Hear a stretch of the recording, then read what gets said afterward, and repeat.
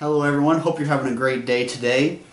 So for the youth group on last Friday, we were doing, for the youth group Devo, I've been doing the Books of Virtues, which has 10 chapters in it, and each chapter is a different virtue. Now last Friday we did self-discipline.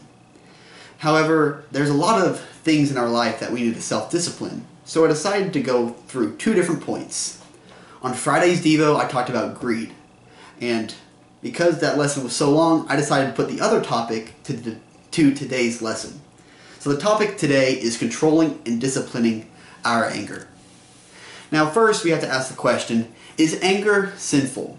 Well, first, the emotion of anger isn't sinful. As Psalms 4 verse A and Ephesians 4 verse 26 say, be angry and do not sin. So anger is not sinful, or at least the emotion of anger isn't sinful. However, doing something in anger is very, very sinful. This is evident in many biblical stories. I have four just today, just off the top of my head. The first one is Moses not speaking to the rock and instead hitting it in anger, which was in Numbers chapter 20. Another one is Haman wanting to kill the Jews because of his anger toward Mordecai, which is throughout the book in Esther. Also, Peter cutting off Malchus's ear after Judas rats out Jesus, which was in all four Gospels, but specifically said that Peter did it in John chapter 18, verse 10. And also, the most famous example of anger in the Bible, which is Cain killing Abel, which happened in Genesis chapter 4. Now, all those different stories really show anger. But I want to talk about another story in the Book of Virtues. This story is called The Farmer and the Fox, and this really shows how anger-driven actions are just like the others and the consequences of anger-driven actions in our lives. So the story goes like this. The farmer, having a long grievance against a fox for robbing his poultry yard, caught him at last. Being determined to take full revenge, he tied some towel soaked in oil to the fox's tail and set it on fire. The fox, by a strange fatality, rushed through the fields of the farmer, and it was the time of the wheat harvest, and the flames destroyed everything, every single crop. The farmer reaped nothing that year. I think this story really shows the consequences of anger-driven outbursts in our lives. And I think there's really two that both this story and the stories that I talked about in the Bible really show. The first consequence is you usually pay the price for your outburst. Haman was hung by the king on the gallows he made for Mordecai when he was in anger. Moses wasn't allowed to go to the promised land because he hit the rock in anger without speaking to it. Cain was cursed and became a fugitive and a wanderer. Even the farmer in the story had all his crops burnt, all because he wanted sweet, angry revenge for the fox. The second consequence is you don't feel relieved when you complete the outburst. Sometimes I feel people try to relieve themselves of anger by having an angry outburst or anger-driven actions, but this never helps. Peter's decision to cut off Malchus's ear didn't relieve any of his anger. And even the farmer example again, the farmer's decision to enact revenge made him more frustrated and angry than ever before. So now that we know the consequences of anger-driven outbursts, well, how do we stop them? Well, I think the Bible says throughout it multiple times the one main thing to do. Be slow to anger.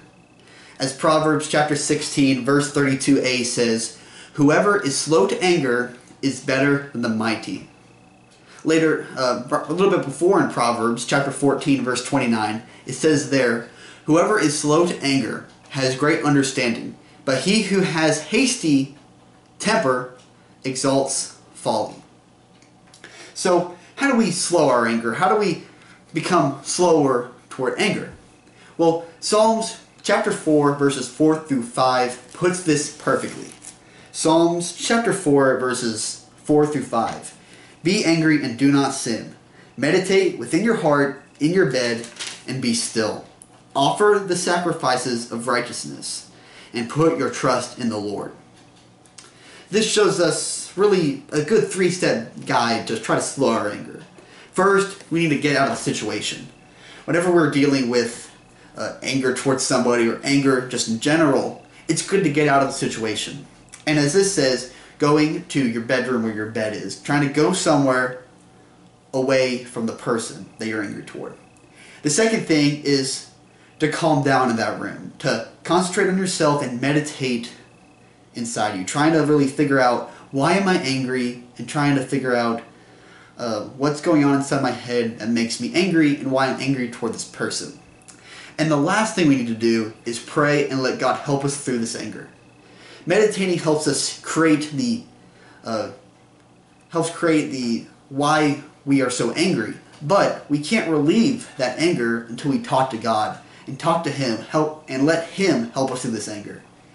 A lot of times we can't go through anger on our own, but if we pray to God and let God help us through angry times in our life, He'll be able to help us. So that's anger anger-driven outburst. But what about anger within our heart? Well, as I said before, anger isn't a sin, or at least the emotion of anger isn't a sin. However, having anger in our hearts still isn't good. Even though it's not a sin, it's just not good. It can hurt you in the future. James chapter 1, verses 19 through 20 shows this to us. James chapter 1, verses 19 through 20. It says there, "So then, my beloved brethren, let every man be swift to hear, slow to speak, and slow to anger. For the anger of a man does not produce the righteousness of God."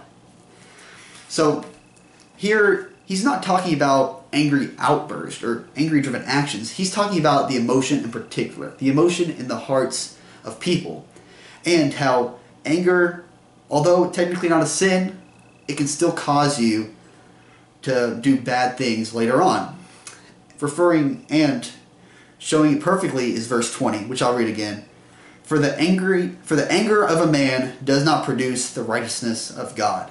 And I think this is really telling that, inside anger can still hurt and make us unrighteous. So how do we stop this anger within our hearts? Well, I think there's one really important thing that is very easy to recognize, but is so hard to put into our lives.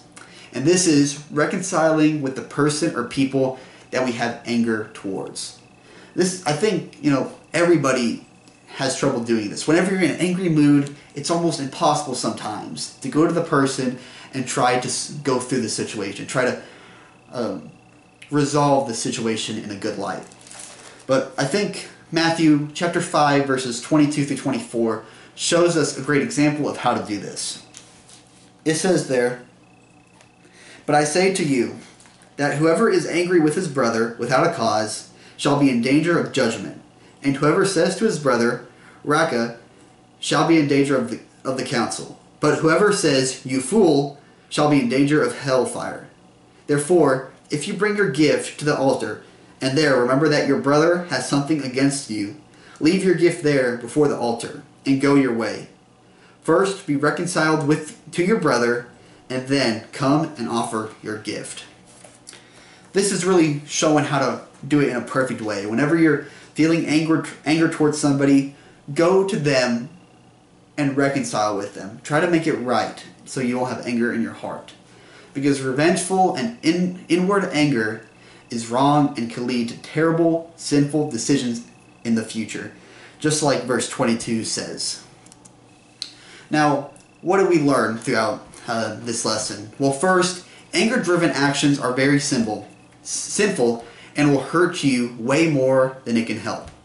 To stop these outbursts, we need to be slow to anger by getting out of the situation, going to a room to concentrate, and talking to God. We also learned that anger within isn't good at all, but it's not sinful. It's just not good at all. And to stop having anger within, reconcile. Talk to the person that we have the grievance with, and figure out a better solution that'll help both him or her and us. As I started to research and study anger and greed for the past lesson, I found out that anger, both the emotion and the actions, are a lot like greed. See, both anger and greed start small with minimal consequences. However, if you don't control yourself, both will destroy your future in this world as well as chances of getting to go to heaven. But if we control ourselves, we can stop our angry actions and feelings. By being slow to anger and reconciling with people we have anger towards, we will be able to not only not destroy our future, but create a better future and a chance to go to heaven. Hope everyone's having a great day, and thank you for being with us.